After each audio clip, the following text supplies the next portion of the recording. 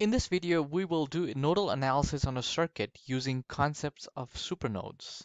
Well, what exactly is a supernode? So let's take a look at this particular given circuit right here. We see general resistors, a single current source of value 10 amps, uh, a voltage source that's 21 volts, and another voltage source that's 74.5 volts right here. Let's focus on this voltage source right here. Now you see that the voltage source 21 volt is between node A and B. There's nothing else here except for a voltage source along this two node. Now another thing you can see about this voltage source as well that we've been doing in most nodal analysis problems we've seen so far is that the reference node is located far away from it. The reference node is neither node A nor node B. So this kind of voltage source, which lies between two important nodes, also called essential nodes, and there's no other element there except for that voltage source. That kind of voltage source topology is called a supernode. If you look at this particular voltage source, 74.5 volt source, you see the exact same thing. Neither node C nor D is the reference node. Reference node is down here. So this voltage source is connected to node C. It is also connected to node D, but it is not a voltage. Neither of these nodes are a reference node. We also see that there is nothing else between C and D except for the voltage source. There's no resistor or any other element. In such a case, this node is also called, this voltage source is also called a supernode. In fact, using supernodes simplifies circuit analysis quite a bit. So let's take this particular example with three different power supplies, two voltage source, a current source. It looks scary, but if we apply the concept of supernode, this whole problem becomes very, very easy. So let's tackle this problem. So let's work here. So I identified, the first thing we did was identify the supernodes already. Uh, let's arbitrarily define the different directions of the current. Again, remember the arbitrary definition of the directions of the current lead to the polarity of the voltage, or you can start out with the polarity of the voltage across the resistors, which would determine the direction of the current based on the passive sign convention. So uh, let's arbitrarily draw the currents here. So I've declared I1, I2, I3, I4, and I5. I chose these current directions. There's no reason why I chose them this way. I could have done it the other way. The voltage at the different nodes would then come out based on the direction of the current I chose. Now, we've identified that particular node as a supernode 1 and that particular node as a supernode 2. Now, supernode 1, if you focus on supernode 1, all you have between voltage node A and voltage node B is a 21 volt source.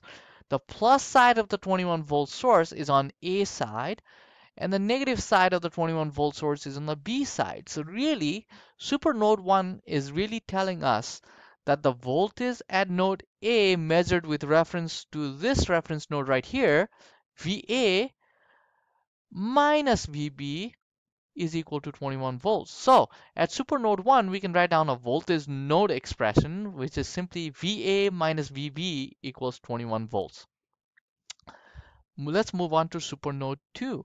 At supernode 2 again, the plus sign of the 74.5 volt source is towards C node, and the negative sign is towards D node.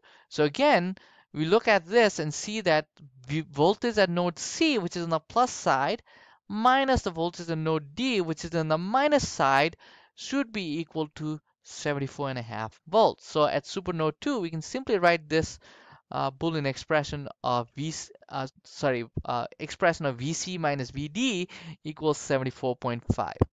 Now that we've tackled these supernodes, all we have to do is apply Kirchhoff's current law at these supernodes again. So at supernode, you basically assume that it's a big node. So assume that the voltage source doesn't exist anymore. So it's that big giant block. It acts as a single node, and all we do is apply Kirchhoff's current law at that node. ignore the voltage source, and at supernode, when we apply concept supernode, we basically say the current going into the supernode is the same, should be the sum of the currents coming out of the supernode. So again, Kirchhoff's current law holds true on the supernode. So current coming into the supernode, what's the current going into the supernode? In this case, it looks like applying Kirchhoff's current law at supernode 1, we find that the total current coming into supernode 1 is this 10 amp. I1 is going out of the supernode, I2 is going out of the supernode, and I5 is going out of the supernode. So at supernode 1, we can write down I1 plus I2 plus I5 is equal to 10. Now, I1 starts at A and ends at 0. So VA minus 0 divided by 2 ohms, that's I1. Similarly, I2 is VB minus VC divided by 6. And I5 is VA minus VD divided by 3 ohms. And that is all equal to 10. So we have our voltage expression right here. So now let's separate the voltages in terms of VA, VB, VC, and if rearrange everything like this. Okay.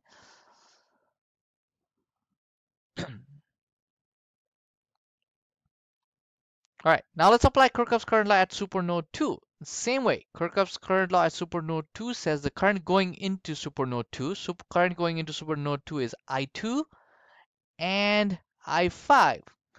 Current coming out of supernode 2 is I3 and I4. So I2 plus I5 should be equal to I3 plus I4.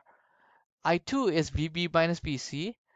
I3 is VC minus 0 divided by 4. I4, uh, I3, I4 is VD minus 0 divided by 1 ohm, and I5 is VA minus VD divided by 3 ohm. So we have this right here.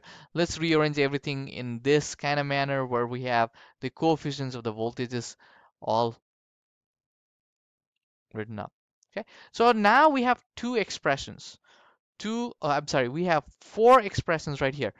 One expression right here, VA, VB.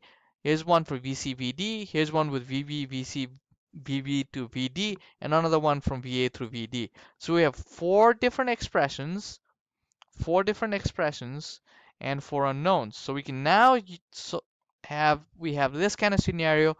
Let's write this as a matrix. So that we can write this matrix as following. Now that we have written this matrix, we can now use MATLAB to solve for our unknown voltage nodes VA, VB, VC, and VD. So let's go through that. So opening MATLAB, we can solve it in such a manner. So this matrix right here, I've called it R. So I've entered it. So R equals 1. I can use a comma or a space for this. Minus 1, 0, 0. In order to add the second row, I add a semicolon. And 1/2 plus 1/3, 1/6, negative 1/6, negative 1/3, semicolon to add the next row, 1/3, 1/6, negative 1/6, minus 1/4, and finally negative 1/3 minus 1. Y, which is this side right here, 21, semicolon, 74.5, semicolon 10, semicolon 0. The semicolons are there to separate out the rows. And I use inverse R times Y. Another way to solve this is also to say V equals R backslash Y in MATLAB.